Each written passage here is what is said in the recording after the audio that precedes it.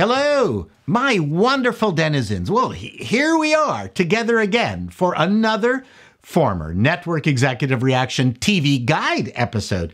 Thanks for your comments on my first TV Guide retrospective. I had no idea what the interest would be. I didn't know what to expect from a numbers point of view. Not my highest, but so many of you really loved it or lied that you loved it or were curious about seeing more. So I'm giving you more. Several of you offered suggestions, such as adding music and some commentary. I'm not a huge fan of putting bed tracks in, but I mean, I'll add something, and I'm sure I'll get your thoughts on whether it succeeded or not. So I went through my TV Guide stack, and I have 17 more of these, and they finish off around the year 2000. Well, not around, the year 2000. And this one is from 1978, and it's packed with some really well-known shows. I've also decided to concentrate on just sitcoms, as that's my personal interest, but I'll drag in the odd outlier just for fun. Without further ado, which means without more fuss, I present to you my TV Guide retrospective from 1978. First up, a Norman Lear show. How could it fail? Apple Pie, ABC. Set in Depression-era Kansas City, hairdresser Ginger Neal Hollyhock doesn't have a family, so she puts out classified ads to create one. Filling the new positions are con artist husband, Eddie, tap dancing daughter, Anna Marie, a son known only as Junior, and an elderly blind grandfather, starring Rue McClanahan, Dabney Coleman, and Jack Gilford. Lasted 8 episodes. I remember this little show. Gilford played the grandfather, lots of blind jokes, another swing and a miss for Coleman. He might have the record for the most failed sitcoms. I think the premise was just too big a stretch. Not a sitcom, but I have to mention it. Battlestar Galactica, ABC. The leaders of the 12th colonies of mankind are making plans to sign a peace treaty with their mortal enemies, the Cylon Empire.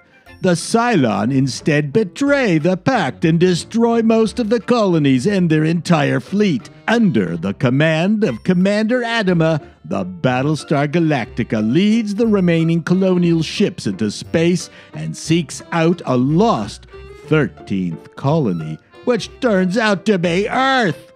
Starring Lorne Greene, Richard Hatch, Maren Jensen, and Starbuck, played by Dirk Benedict. Thankfully, lasted only 1 season. No, this wasn't the good Battlestar. It was the horrible one. Star Wars was hot at the time. I saw the hour-and-a-half movie in the theater, and I thought, shit, I've been suckered into paying to watch a TV pilot, which is exactly what it was. In the beginning, CBS. Father Daniel Cleary is a very conservative priest who is paired up with a down-to-earth, liberal-leaning nun, Sister Agnes, to open a mission in Baltimore. Their disparate backgrounds and philosophies lead to a number of misunderstandings and arguments. Sister Lillian and Monsignor Barlow are their superiors and are often forced to settle their disagreements. Starring McLean Stevenson and Priscilla Lopez. The show was excommunicated after only 9 episodes. This was one of many attempts to get the likable McLean Stevenson back into a sitcom vehicle after he left the huge hit MASH. He left MASH because he thought he was comedy's second coming. The lesson is, if you're on a hit show, don't listen to your ego. Also not a sitcom, but come on! Do you think I'm not going to mention Mary?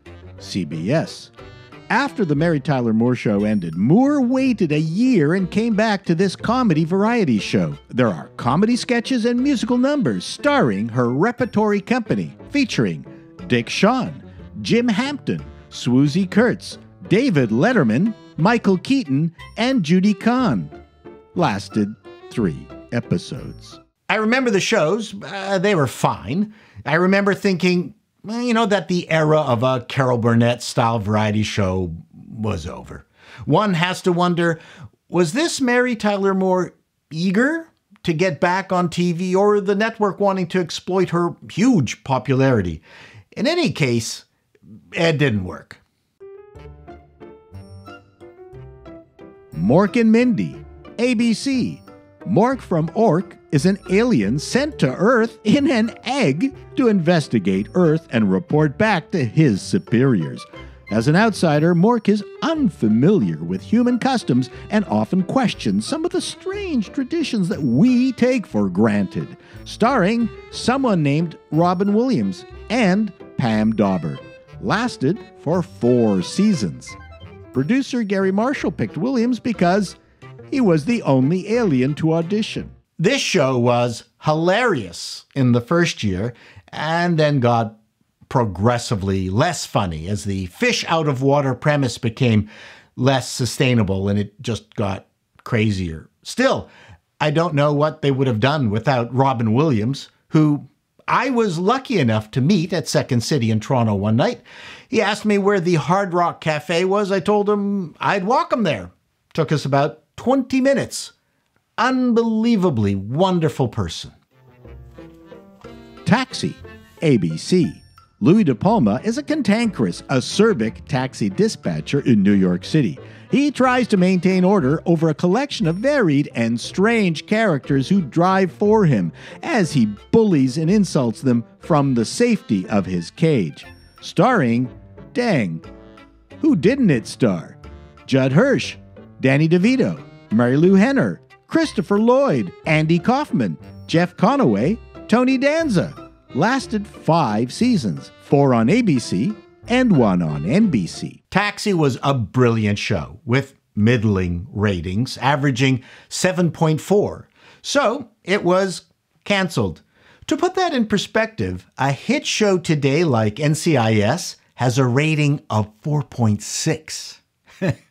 Taxi won the Emmy for Best Comedy Series every single year. I did talk with Stan Daniels, one of the creators. Swell guy. Waverly Wonders, NBC.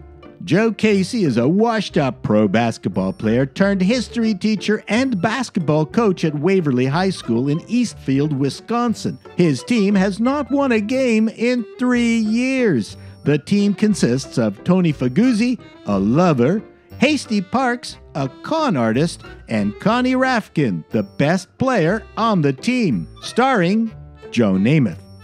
Lasted 10 merciful episodes. Apparently, Larry Hagman turned down the lead in order to play J.R. Ewing in Dallas. I think he made the right choice. Who's watching the kids? NBC. Angie and Stacy are 2 showgirls in Las Vegas, Nevada. Their 2 younger siblings, Frankie and Melissa, live with them and are frequently watched by Larry, a neighbor, which doesn't sound creepy at all. At the club, where the sisters work, Mitzi Logan is the MC and Memphis O'Hara is a singer. Starring Karen Kay, Scott Baio, Marcy Lewis, Tammy Lauren, Linda Goodfriend, and Jim Belushi. Lasted only 11 episodes. No comment. And finally, WKRP in Cincinnati, CBS. A hip young program director pumps new life into a failing AM radio station, WKRP of Cincinnati, by changing format from big band to hard rock and bringing in 2 hot disc jockeys over the protest of the owner and some of the employees. Starring Gary Sandy, Gordon Jump, Laurie Anderson, Howard Hessman, Richard Sanders, Frank Bonner, Tim Reed, and Jan Smithers. Lasted 4 seasons of turkey-chucking fun. One of my favorite all-time shows. It covered many more controversial topics than I think most people recall. Anyway, thanks for sticking around till the end. And what a banner year for sitcoms. Hope you like this new and improved version of my TV Guide review based on your suggestions. I'm sure I'll find out more in your comments. Hope you liked it. Till next time, denizens, be seeing you.